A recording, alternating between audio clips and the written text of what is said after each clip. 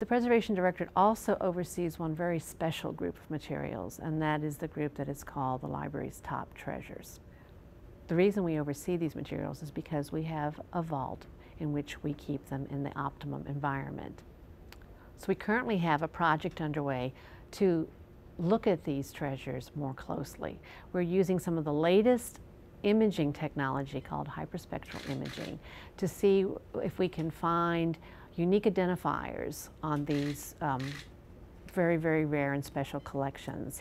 And in doing this process, it's really been an act of discovery for us. Normally when you photograph something or scan something, you illuminate it with as much light as possible. Because at the library the collections can be very fragile, this way we can just put very narrow wave bands, minimal light. So we're seeing things beyond what you can see when you look at something in normal lighting, things that are hidden from us in normal lighting. One of the documents analyzed this way is Lincoln's Gettysburg Address. When we started imaging this, we actually found there was a thumb and 3 fingers right where you would fold the page on the second page of this document. This is the page that he wrote in pencil, supposedly on the way to Gettysburg on the train. These actually may be the fingerprints of Abraham Lincoln.